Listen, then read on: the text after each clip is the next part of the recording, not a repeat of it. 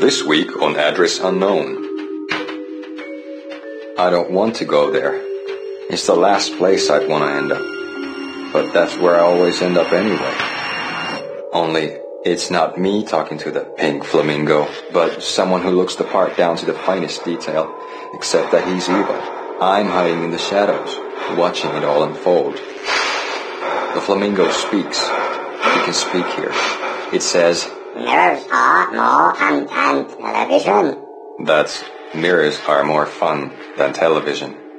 Somehow I know this, just don't ask me how. And I, not me, but my double, nods and smirks at this, like it was the funniest thing in the world. And then something goes wrong, and suddenly they know I'm there, hiding behind them, and they both turn to look at me with cold eyes. And the flamingo speaks again.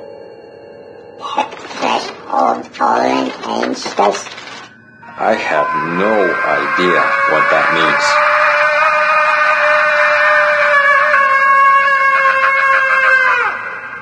And that's when I always wake up to my own scream in that brightly lit white hospital room, strapped to my bed.